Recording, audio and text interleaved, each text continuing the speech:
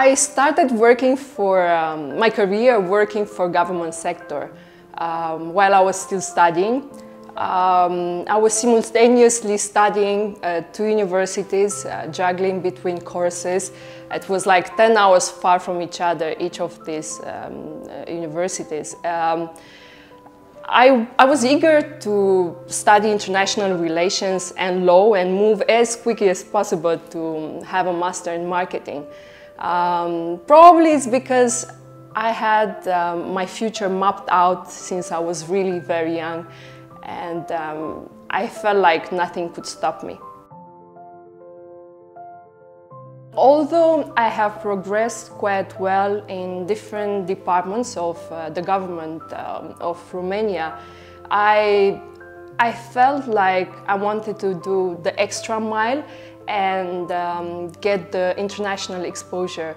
To be honest, it was really a big dream of mine to go overseas. So at that time I had already visited Dubai a couple of times, and I found it really fascinating.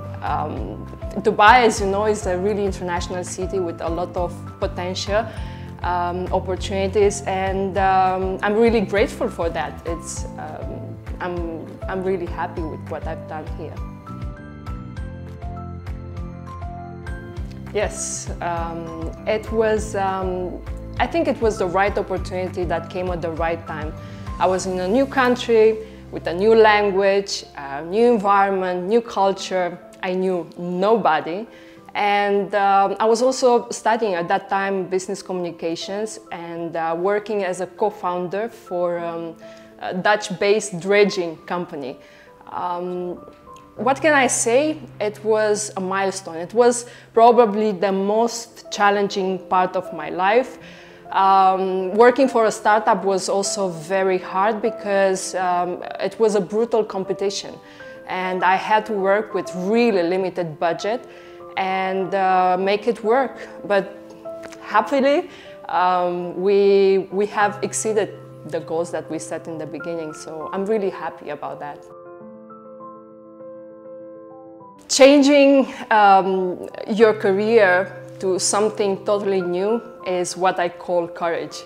I had the urge to push myself out of the comfort zone and accept the opportunity that SES gave me at that time. I was really enthusiastic, especially that niche market was, in my opinion, something that I had to discover, to explore. And I also saw a very high potential of advancing career-wise. I have never faced any gender-specific obstacles in my whole career, either Romania or UAE. What I've noticed in this region is a lot of emphasis on supporting women's career and also driving female success. To be honest, and it's just my opinion, there is not really a male-dominated industry. What I believe is it's a label. I think at the end of the day, all of us need to make ourselves relevant. I earn my seat at the table through bringing experience, expertise, new perspectives, value, and I don't think there is anyone that held my knowledge to different standard just because I am a woman. I think that both of us, men and women, need to understand that we might choose to do things differently, but not because of the differentiation between us. It's just because there are like 14 types of personalities. None of them is greater than the other one, is better. It's just that we might see and we might interact with the world differently. And at the end of the day, I think all of us, we have the same goal to achieve, and we move towards that in a very friendly manner and respectful one. All my accomplishments and all my work has been respected. I've never seen a struggle working with men. And as for SES, where I work right now, it's a very open and very diverse company where we all believe that women and men working side by side can only bring better results because we form a better and a stronger team. Technology is a fast-moving industry and allow us to make a real difference at the end of the day. What I can say is be confident, because the second you start doubting yourself is the second that you are going to fail. If you don't believe in you, how do you expect others to believe in you? Another one would be learn as much as you can.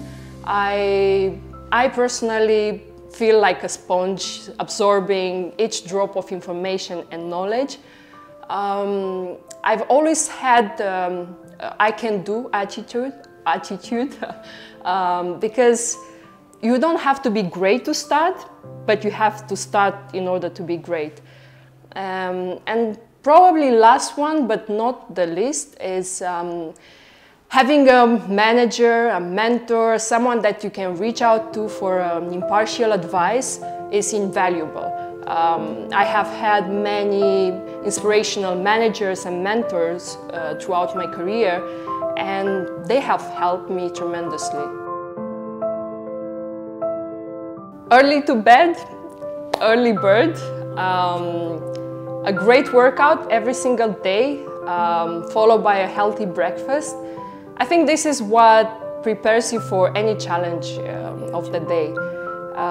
At the end, you need to realize that life offers you so many opportunities and you just have to go there and take them.